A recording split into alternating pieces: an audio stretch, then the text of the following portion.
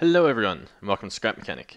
In today's episode we're going to be showing you how to make this vehicle here, which is all-wheel drive, and all the wheels are used for turning, instead of just two. Alright. So to start off, you want to place down your lift, get the block that you want to build out of, make sure that your building tool is selected in the right direction, like flat and horizontal, as opposed to vertical, or the other vertical. And once again, you simply change that by pressing Q, and it will cycle between them. Oh. So give yourself a little platform to work with, then press up with the arrow keys to lift up your lift. And you want to place bearings on every corner where you want your steering wheels to be. And then build a little path down.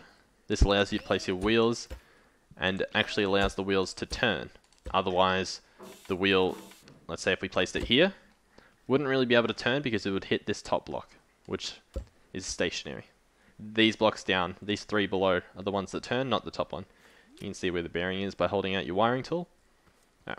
Once that's done, simply place your wheels on. So, bearing on the sides that you want your wheels, and then place the wheels down. Very simple. Oop. Walk around. Then we're going to lower it down and place our seat on. Once again, you can rotate the seat with Q if you wanted that to be the front. Then place your engine down. Try and keep things symmetrical so it's less likely to flip. Then pull out your wiring tool and you want to hook up your engine to your seat. If you don't do this and you turn on the engine, it'll just start powering things without any control and your vehicle will just fly off into the distance. So make sure it's always hooked up first, unless that's what you want. Alright. Now hook up the turning wheels, so your steering wheels, the front ones and the back ones, to your seat. This will allow them to all be controlled. And then hook your wheels up to the engine. And this is going to be all-wheel drive, so we'll hook up all of the wheels. Once again, you need to look at this turning thing. Because this direction is the front of our vehicle, and we want that to be forward, we need to turn these so that they're going anti-clockwise. The other ones are already going anti-clockwise, and just this one to be changed.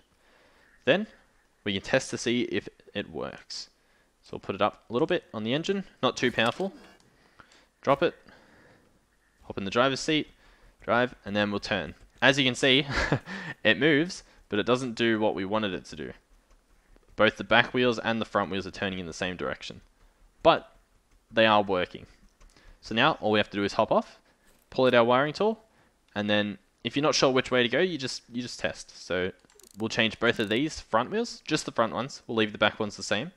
And now, when we accelerate and press A, we actually turn to the left.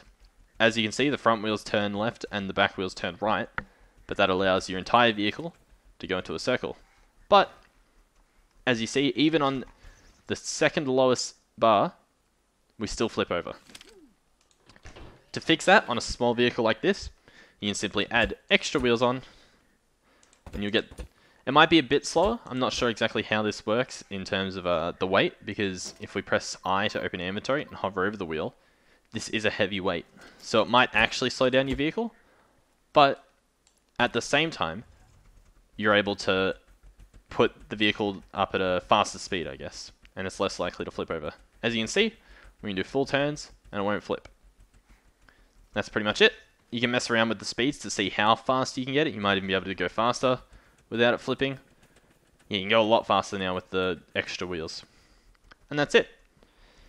That's it done. I think in the next videos I'll go over how suspension works. I'll try and figure out how all that works and let you guys know. If there's any other type of vehicles you want to know how to build, let me know in the comments and I'll do my best to figure out how to do it and make a nice little tutorial for you guys.